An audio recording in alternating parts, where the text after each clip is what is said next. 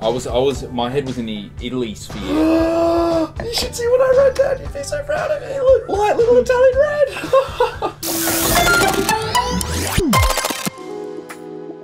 Guys, welcome back to another week of blind tasting. Contrary to the last couple of weeks, we're actually going back to normal.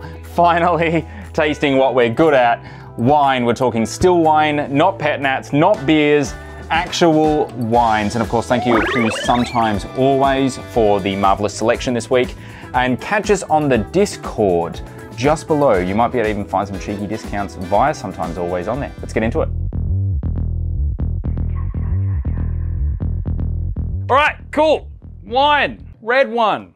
Rich and varnishy, like in a really sort of like potent way, not in the sense that it actually smells like you should varnish your deck with it. Light red, got a kind of Pinot fun color. Ooh, but it doesn't smell like Pinot. No, it doesn't. It smells like something a little bit bigger, a little bit ballsier. That's like kind of purpley fruited, bit of blue, bit of red, kind of that mix of the two, bit of a kaleidoscope there. A little bit spicy, not too much at all. Just a little bit of interest on the palate, as opposed to some, like, it's a very light red wine. It's not hectic or heavy by any means, but at the same time, there's still just a little bit of interest there. There's something so soft about this before it's like, it starts soft and then just kind of laser focuses right down the palate. Italian-esque, probably.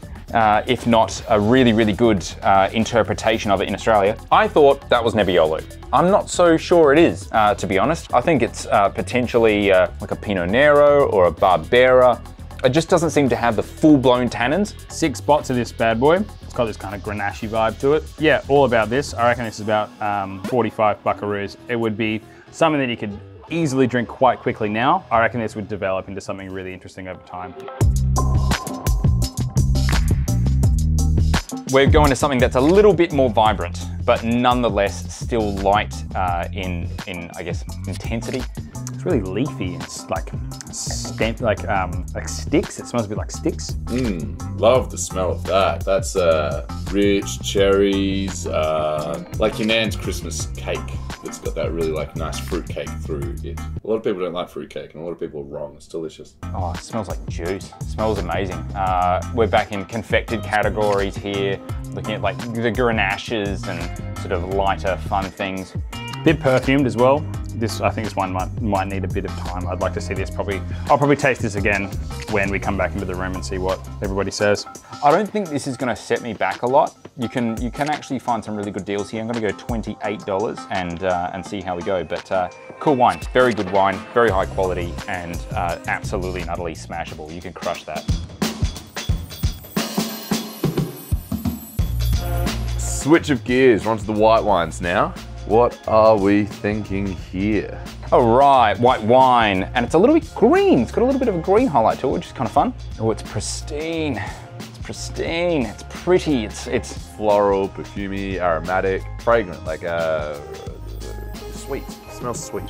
White fleshy fruits, acid that sends you to heaven. It's got this like really effervescent, just like uplifting quality to it.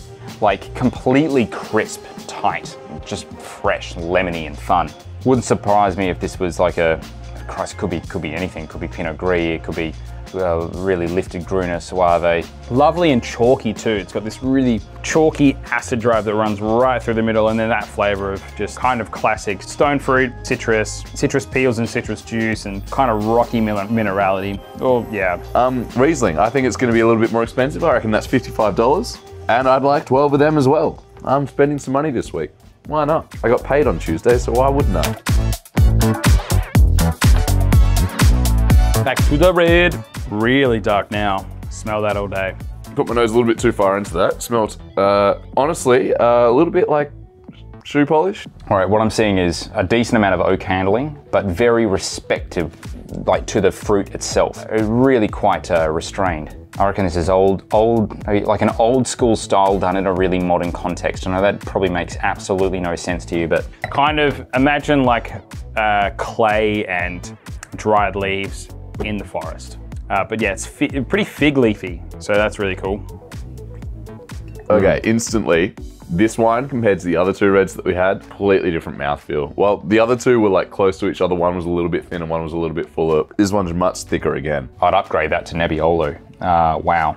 12 pack, 80 bucks. Dense, power, weight, drive, length. Yeah, excellent example of what you're, if this is your style of wine, you'd be hard pressed to find a better example at a good price. Good stuff, go for it. So again, we're not really going with dense reds anymore, are we? We are heading into summer, I guess. Yep.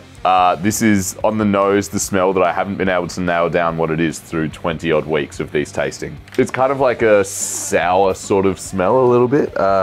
Quite dark fruited and peppery, and it's still plummy, so it could be like an old world Syrah. All right, we're going into the funky territory. All right, so black olive tapenade for days, which really tells me we're sitting in the Cabernets. We're sitting in either Cab Sauv, Cabernet Franc, or Merlot. Wow, the tannins here are really, really cool. Like you can just see them fall away in just like a very, very short succession of time. Yeah, the nose is still prevalent. Like the nose is still there. Like you still get an element of what I'm talking about with the sourness, but at the same time, it's just combined with these really lovely raspberry, strawberry, but also like darker fruits. It's cool. Like I'm about it. I hope they're charging a premium for this because I think this is a cellar-worthy wine if I've ever had one recently. Oof, the lovely dark fruit right now, but in the next couple of years, I think this will be an absolute fine form. Wine number 6, finishing up on a white. Looks incredibly similar, maybe a little slight touch yellower than the previous white that we had at wine number 3 that I correctly identified as a Riesling. Really steely and tart and really amazing acidity. Oh, yes. Okay, cool. Yeah, I like this. Like it smells like aged Semillon, potentially even like aged Riesling. Let's see how the palate shows. Look, honestly, I think it's aged Semillon. Maybe Eden Valley Riesling because it can be very lemony up in Eden Valley. Clare Valley tends to be more lime. I reckon I've guessed Pinot Grigio once a tasting this entire time and not once has it been a Pinot Gris, but today could be the day. So I'm gonna shove 80 bucks on there. If it's anywhere less than that, it's amazing value. So kudos, absolute kudos. Interesting lineup. Couple of big winners in there, a couple of medium grounds, and a couple that I can probably leave for the other boys. But we'll see what Brendan and Noah think. Welcome back to another week. We're actually doing wine this week. Yeah. No, we did wine. We did wine. This is still wine. This is still wine. Back to our forte. What did you guys think? Lineup. Great. Cool, huh? Fucking good lineup. It's like a return home. Well, let's start at the top. The one that actually has the least amount in the glass left over. I liked it. Yeah, it was great. Awesome little fairy tannin, nice racy kind of red berries and like blue purpley fruits. Like really good Grenache, I reckon, for sure. Where are we at, bro? 39. Bargain. Good price. Bargainsville. Good price. Here. Ooh, Nebbiolo. It is Neb. Mount Towrong. It's Australian Nebbiolo. Aussie Neb. Oh, so I was wrong about everything. Well freaking done. From the Pyrenees. Yeah. Oh, wow. Holy shit. From the Malakoff vineyard. So a hailed vineyard of Nebbiolo. One of the top tier, god tier Nebbiolo vineyards in Australia. Never encountered the brand before. Never at all. It's great. I thought Nebbiolo had more tannin to it. It did, and I think this is where the sort of Grenache vibe comes in because it didn't showcase to me a ton of tannin that would make me think Nebbiolo, but this is Australian as well. Yeah. It doesn't have the Australian Nebbiolo fruit character that I generally associate with like really overripe strawberries. It's just too hot in Australia to grow like Italian looking Nebbiolo level, yeah. But overall, this is a great bloody wine. Yeah, if you're gonna make Nebbiolo in Australia, like Pyrenees is a really good spot. Can't believe you thought it was Italian, idiot. Number two, juice. Nero d'Avola. That's juice, isn't it? Good point. Nero, juice. for sure. Racy acid, like bright cherries, lovely kind of tannin structure. It's good Nero, I think. All right, what do we got? Ooh! Yeah. Indian bit. Gemtree. What Is it Grenache? It is. It is Grenache SBE. Small batch. Must be. SBE small batch. They've reinvented their brand. And I'm vibing on at least this one anyway. This is looking really cool. Handmade, free from convention, free from restraints. I think they're famous for doing like a lot of biodynamic. Yeah, like super healthy fruit in the McLaren Vale. Like it's a very very green like organic and biodynamic region, and these guys have been kind of the champions of it. And they supply a lot of the great native winemakers around McLaren Vale as well. Awesome juice. Juice. Moving onwards, the first white wine on the lineup. And it was a nice one. It was a nice I one. liked this one. It was a nice one. Yeah. What do we got? Oh yeah. In my In zone. the ballpark. We are in the zone. Is it the... Suave. Great. Every time I think There we it's go. fucking Riesling, it's always Suave. God damn you, Garganega. Yeah. Bitch. It's the it is the dark horse of textural whites with high acid. Yeah. Very fun little Italian number. Yeah. That's cool. Tumbler wine for sure. Chug a lug. All right. Now this was Tell fun. us how much you love this one, Brendan. Definitely It's 12 in that pack. area. I went 6. I knew you'd go for 12. It's a Fine. no-brainer. Yeah. There are a lot of things that are it, and for this, for me, not it. Fair enough. I understand why people and like for yourself would not like enjoy this wine. Yeah. It's pretty intense. Yeah, it's a lot. It's like going 9 rounds with Mike Tyson. It's like, oh fuck, You gotta be a being frightened. masochist. Yeah, it's like, yeah, I'm ready for it, man. Yeah. Like, yeah. All right. What do we got? Oh yeah, you were. Well done. Big boy. Yeah. Oh, it's Berg. Wow. Holy shit. Wow. Okay. It's Big Boy Berg. It's Côte d'Or, Bourgogne. Le Champs. It's a bit of a wider scope blend across the Côte d'Or, Le Champ d'Argent.